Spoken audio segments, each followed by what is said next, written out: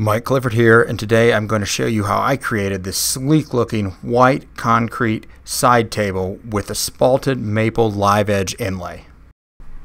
For this project I used a glass fiber reinforced concrete mix. This type of mix is a really cool way to open up a lot of creative possibilities as far as different shapes, sizes, and colors of concrete designs. I found the wood slab on eBay, which was really inexpensive, and I was surprised at their selection. Since we're doing a precast concrete form here, the first thing I did was to cut the base for my form out of a sheet of melamine. If you haven't worked with concrete much, melamine is great for making concrete forms since it's waterproof and the concrete won't stick to it. Since the base is the exact size of the tabletop, I used the base to mark where I needed to cut my slab to the exact length on each side so that it would line up perfectly with the sides of the table. Now when I pour the concrete, I'm going to be pouring it right over the slab inside of the form. Because of this, it was important that I seal the wood beforehand so that it doesn't absorb water from the concrete in the form, which could lead to all kinds of problems. I finished this slab with a water-based wipe-on polyurethane, but you can use whatever type of waterproof finish you like. Then I set the slab aside and went to make the rest of the form. I wanted the table to be 1 3/4 inches thick, so I cut the sides of the form at 0.75 inches thicker than that so that they could attach to the sides of the base and still have 1.75 inches extending above the base. I then pre-drilled and screwed the sides of the form to the base of the form with some drywall screws that I had lying around. I wanted to take a moment here and remind you that if you like the builds that I'm doing on my channel, please take a moment and click that little button at the bottom right of the screen to subscribe to my channel so you can get notified about all my future builds. So after attaching the sides, I gave the slab a test fit in the form just to make sure it fit. Then it was time to apply 100% silicone caulk to seal the inside edges. And what I'm showing you here is a really cool trick for getting absolutely perfect silicone lines in your form. First thing you're going to do is apply a layer of paste finishing wax to the entire form. Then you apply your bead of silicone caulk to all the edges, and you can really do this as sloppily as you want. It doesn't matter. Then you can go back with a tool called a cake fondant, which is actually intended for decorating cakes. And it has a steel ball at the end, and you run that around all the edges, and it's going to leave a white line between a center part of the silicone that you can then tear away the part that oozes out later. So you can see here the perfect part in the middle, and then the parts that have oozed out on the top and the bottom are separated that you can pull away. So then you just go back and they come right off, and that's because you put the face finishing wax down first. And when you pull them off, it leaves you this really just perfect, amazingly satisfying silicone edge. And it's really easy. It's much easier than trying to use painter's tape or razor blades or any other technique I've tried. And you can see here, it really just left beautiful caulk lines.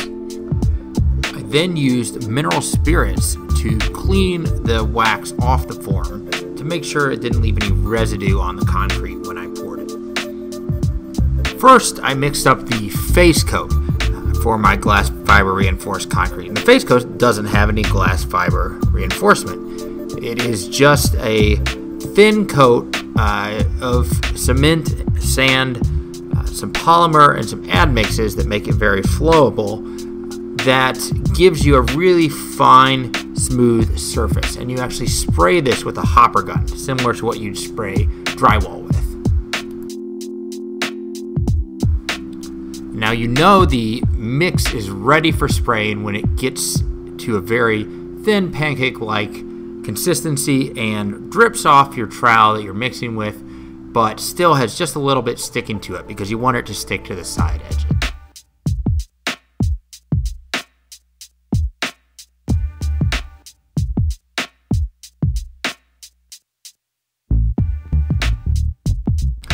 And before you start spraying, you're going to do a test spray on a sheet just to make sure everything's coming out smooth.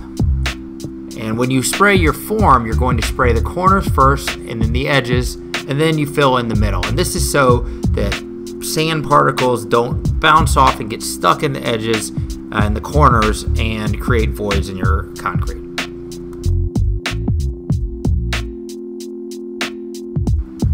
As soon as you get done spraying your face coat, you're going to grab a chip brush and work the concrete into the edges and corners and just brush the surface. And this is to get any air bubbles out of the concrete. You do this instead of having to vibrate the form or anything. You don't vibrate with GFRC. You just are going to use the chip brush to make sure you remove any bubbles, as you see I'm doing here.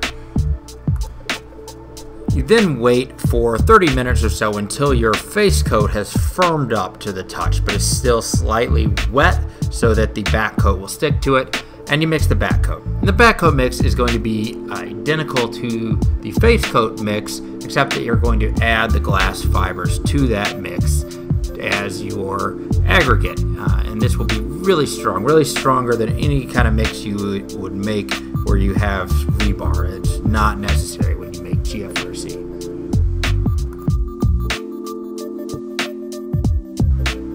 Now, one of the ingredients you can add when you're making GFRC is a plasticizer, and that is going to be something that makes the concrete very fluid without having a lot of water.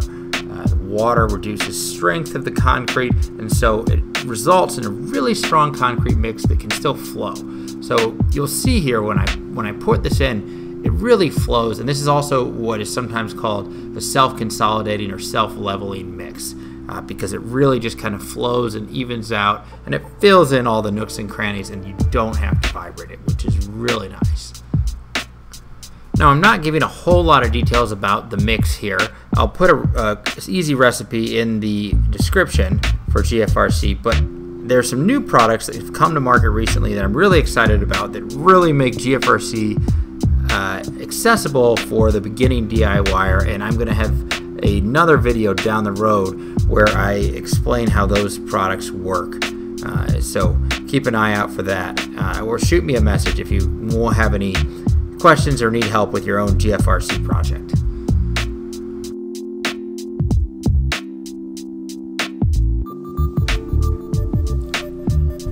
So after filling the form and making sure the edges are nice and level, I let the form sit overnight for about 24 hours. GFRC depends on your temperature, but you can demold it much more quickly. I mean, sometimes you can get away with 14, 16 hours. I like 24 hours just to be safe. The best part of any concrete project is when you demold and you get to see that surprise underneath and what you made. So I just pulled off the form. It came off really easy this time.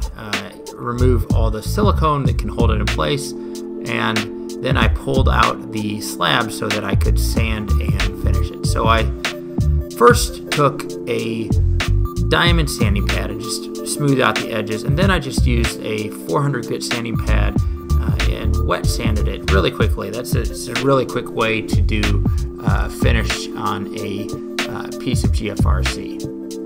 And then I took a 600 grit pad and sanded it down a bit more before applying the concrete sealer to the tabletop.